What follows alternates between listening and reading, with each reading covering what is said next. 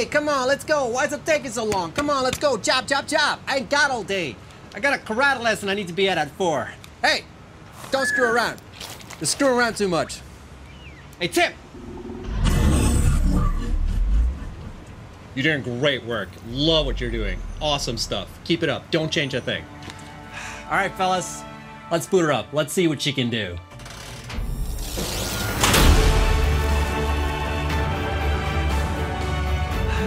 Finally, Update 8 is now available on the Early Access branch.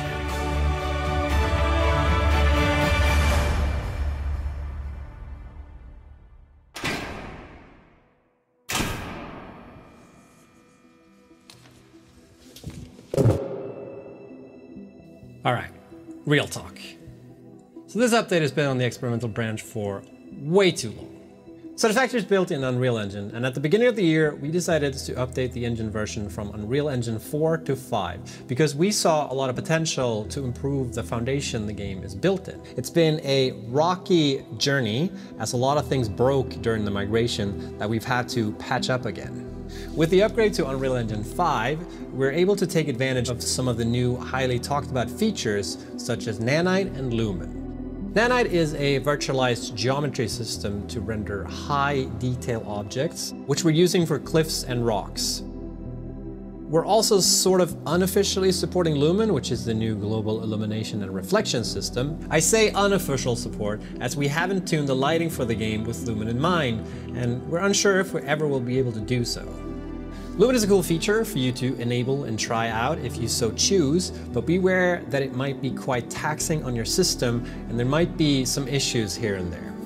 We're also taking advantage of a couple of other features that are new in Unreal Engine 5, such as the new input system, the new world partitioning system that should improve level streaming, and the new physics engine called Chaos. Since the old physics engine has been deprecated, we've had to completely rework our vehicles to use Chaos. There should be little to no changes when it comes to vehicle automation, but the manual driving of vehicles has been redone, and we've made improvements in feel and usage of the different vehicles. Most notably, driving on foundations now no longer causes vehicles to bounce around.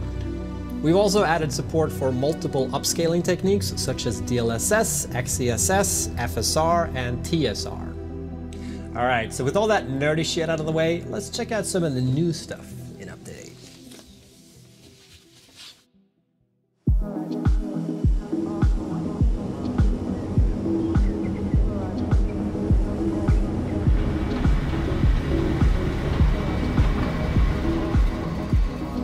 Let's start by talking about one of the new buildables in the game, the priority power switch. So with the priority power switch, you're able to organize sections of your power grid by having different priorities in the case of power failure. So if power should fail, the priority power switches will turn off in order of their set priority, shutting down parts of your factory gated behind them, giving you more control over your power circuits.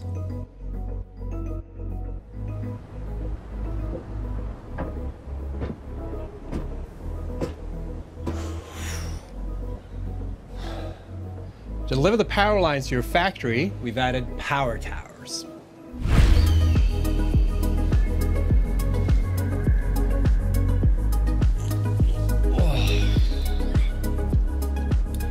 So power towers allow you to connect power lines over long distances. Power towers have 2 connection points. The top connection point is used to connect other power towers and has a longer length than regular power poles. And with the bottom connection point of power towers, you can connect it to regular power poles. There are 2 versions of power towers, one with a ladder and a platform, and one without.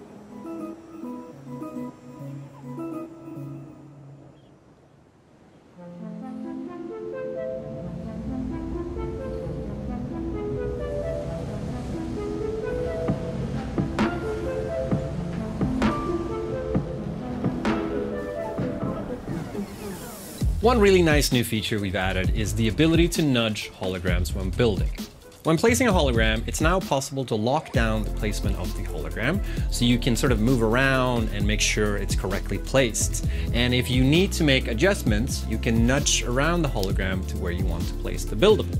Another neat little improvement to the build mechanics is that now you have a starting pole when placing conveyor belts and pipes, so you can get to building faster. When placing conveyor belts previously, there were also a couple of situations where the initial starting position was invalid in regards to pole heights. We've now moved the validity check of the final placement to the poles instead.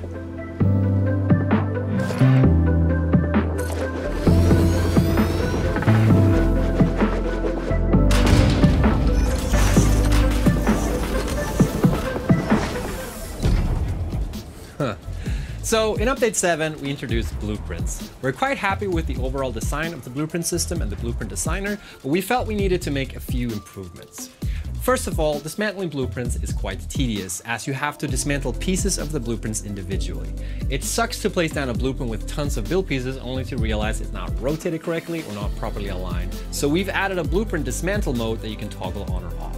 With this, you can dismantle an entire blueprint all at once, significantly reducing the effort to get rid of blueprints that are misplaced or no longer useful. Not only that, but when you have this mode enabled and you highlight a blueprint, you can sample it similar to how you sample any building part. Speaking of dismantle mode, we've improved the dismantle filter to be more clear. When in dismantle mode, you can select and highlight certain types of buildables to be added to a filter, so you will only be able to select buildables listed in the filter for dismantling, making it much easier to dismantle specific parts of your factory. You can switch freely while dismantling, and it works both in blueprint mode and in regular mode.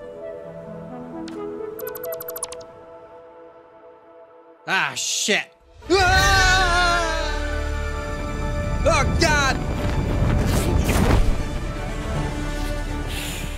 Luckily, I'm wearing my parachute, and these suckers have been significantly improved in this update. Parachutes now count as an equipment instead of a consumable, so you only need to craft once and use it as many times as you want. We've also improved its maneuverability while in use. Alright. That's not the only equipment change we've made. Zip lines have improved as well. We increased the acceleration of zip lines in sprint mode, and the zip line now automatically connects to the next power line while ziplining on power towers and ceiling connections, and can be controlled when the power cable splits.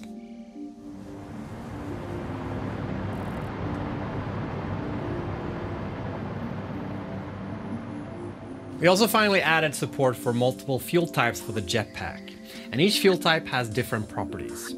Solid biofuel is the most basic fuel type that can be used before packaged fuel has been automated. It runs out fairly quickly but works just as well.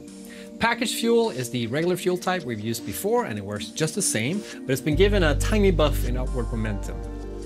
Turbo fuel has faster acceleration and speed, allowing the player to reach much higher altitude, and it's also got slightly increased air control. And finally, you can now use liquid biofuel, the best fuel type in the game, if you ask me. It works mostly the same as regular packaged fuel, however, it burns much slower, making it possible to stay in the air way longer.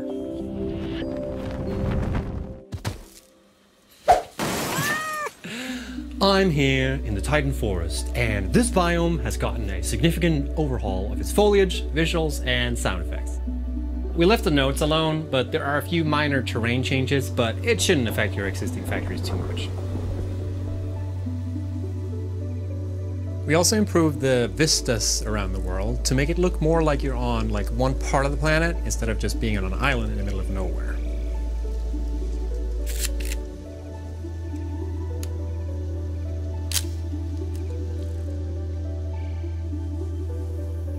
The red jungle has also changed quite a bit, and we put some more work into finishing some of the caves around the map. In terms of lighting, we've done full passes over all the starting areas, as well as the Titan Forest, Red Jungle, and Spire Coast to elevate their look and feel further.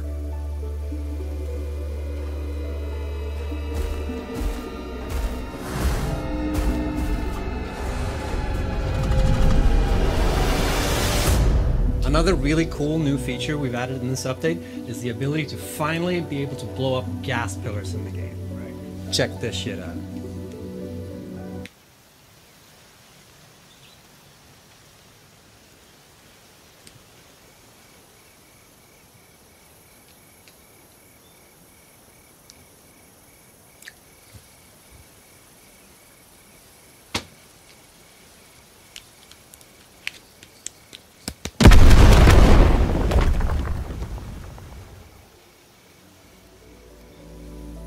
We've also polished and updated placement of creature spawns, hazards, and collectibles in many areas of the world.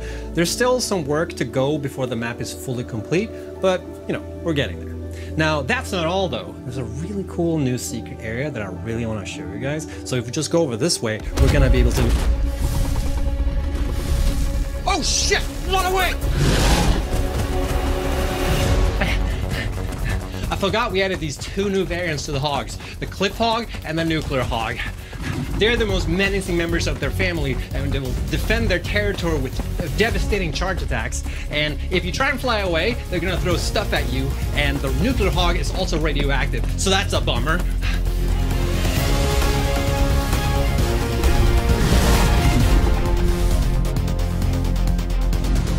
Well, guess that's it for me, huh?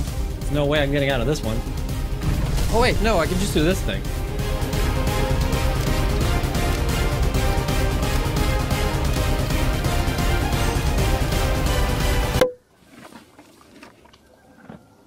Sweet.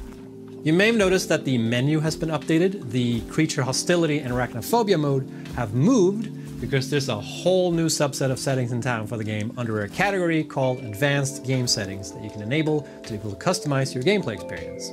With the addition of advanced game settings, you can now remove build cost, unlock tiers, research or alt recipes, become invincible, fly, and completely remove arachnoid creatures from the game, just to name a few of these new settings. In order to access the advanced game settings, you need to enable this for your save file, as this isn't the original intended experience for the game. Many of these settings change restrictions that are part of sort of what makes Satisfactory what it is, but the option is there for people to find other ways to enjoy the game. So yeah, those are some of the new things coming in Update 8. If you want to learn more about some of the features covered in this video, then make sure to check out the cards. As always, there's tons of bug fixes, optimizations, and quality of life features not covered in this video, so make sure to check out the full patch notes below.